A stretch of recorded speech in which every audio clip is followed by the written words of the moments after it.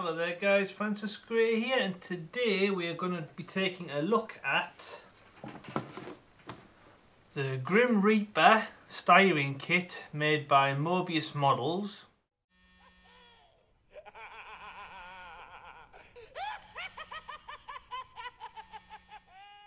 It's 1:8 scale, which is not a bad scale actually, it's not a bad size.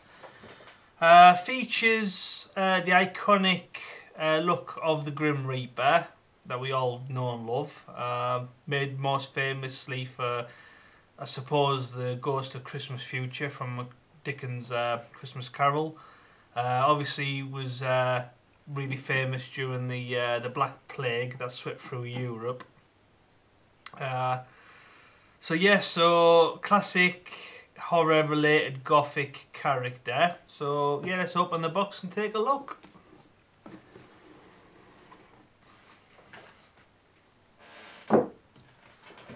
Okay, so we're hit with the instructions first of all. Same picture on as the main cover art on the box. Obviously Moebius Models. There's the build-up instructions. So looks like the hood's in 3 pieces, then the skull, then the cloak is that might be the back of this, I don't know, it might be 3 pieces. 2 pieces to his right arm or right shoulder, 2 pieces to the left arm, and obviously the hands, 2 main pieces to the main cloak and body. We've got the rope ties at the front, and then we've got 2 parts of the hourglass. Then we've got this main side blade, the main 2 parts to the main side handle, and then we've got 2 cut-off bits where obviously your hands would hold the handle there. Then we've got quite a few parts to the tree. 2 main parts to the main body, then we've got 3 separate branches, and then we've got a part B to that branch, and then a regular small off-cut piece. Various bits of sticky out grass, and then we've got the main base for it all, and we've got part A and part B to one of the gravestones, and then part A and part B, and a base, which is part C, to the other gravestone. So getting on the back there, we've got the story of the Reaper.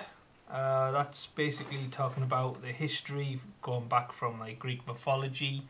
That he was the ferryman, and you give him 2 coins. He took you across the River Styx to the afterlife, and then obviously the Black Death in Europe. And yeah, right up to modern day, I suppose. Yeah, contact information, picture of the model built up. Yeah, so that's more or less it for the instructions. So let's get to the actual kit parts. Okay, so there's the first part of the tree and the second part of the tree. So I can see this being a pretty decent size once put together.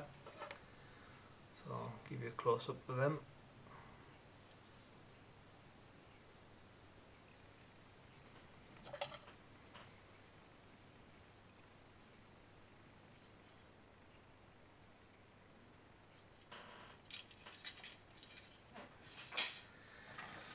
So then we go on to the main base. Nice big decent size to it.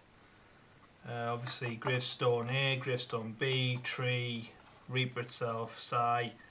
Looks like they might have planned on making a nameplate. Unfortunately they haven't, or unfortunately they didn't.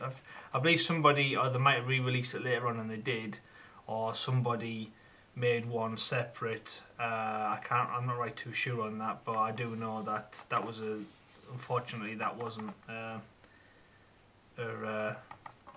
feature that included. or at least in this version of the kit. Then we've got the Reaper's Sigh, nice decent size, obviously part A, part B, and then the side blade. So a nice good size to that, I'm happy with that. And we've got the skull, the rope and the sash, extra the other hand, and then these are obviously parts to the hood. So yeah, nice detail in the skull there. That might be that way, won't it? So I don't know, I hope that's showing up okay. And then we've got part A and part B to the main cloak. So obviously that just looks like it would be a straight fit together. So mate, so that's first part.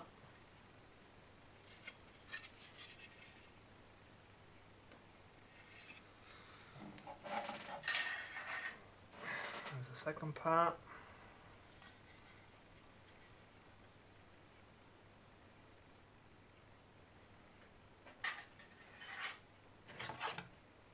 These are obviously parts to the hood.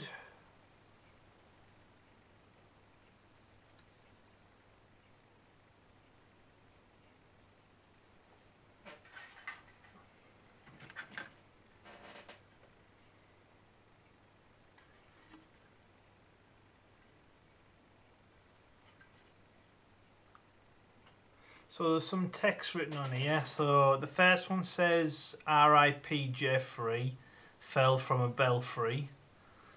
And the other one says, here lies Frank, loved to dance, now he waltzes with the ants. So yeah, nice little bit of comedy I suppose there. Which is a bit strange to say it comes with such a serious kit, but I suppose if you've got a dark sense of humour, it'll work. Me myself, when I go to make mine up, I might go over these with something a little bit more serious. So yeah, so then we have random blades of grass that sticks up.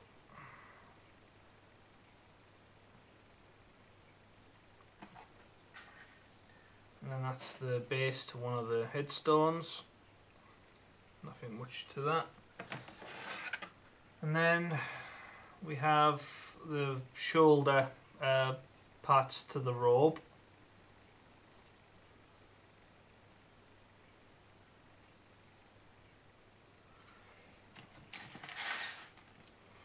And then last but not least is the hourglass. Comes in a little protective seal. Let's open this up.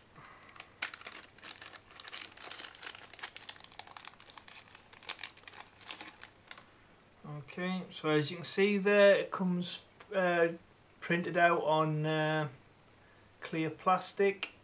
So it's obviously in a wrapper to help protect it from scratches. This is a piece that I suppose you'd have to look after the most, because if something was going to break or scratch, I presume it would be that one. So yeah, so all in all, really like the look of this one. I've already started gathering a few accessories to go with this. For example, I printed off, or I had made a Grim Reaper logo, which is obviously the same logo on the box. So that's going to make its way on there somewhere. So yeah, so I don't want to go too in depth on what I'm planning to build, because I'll keep that for the next video. This was just a quick look out of the actual model kit. What are my thoughts on the model kit? I love it. I think it's a fantastic likeness, fantastic interesting character. Definitely a must for figure kit builders, especially if you're into the horror side of it. The parts look nice and clean. They look like they would go together pretty easily. If you're interested in seeing how easy they went together, please check out the future videos, because I will be documenting this build. And yeah, so that's about it really. Please check back at a later date. yeah, if you like this quick look at, smash that like button, and don't forget to subscribe so you don't miss out on this future build and any other future builds. And thank you for tuning in, and see you next time. Thank you very much. Goodbye.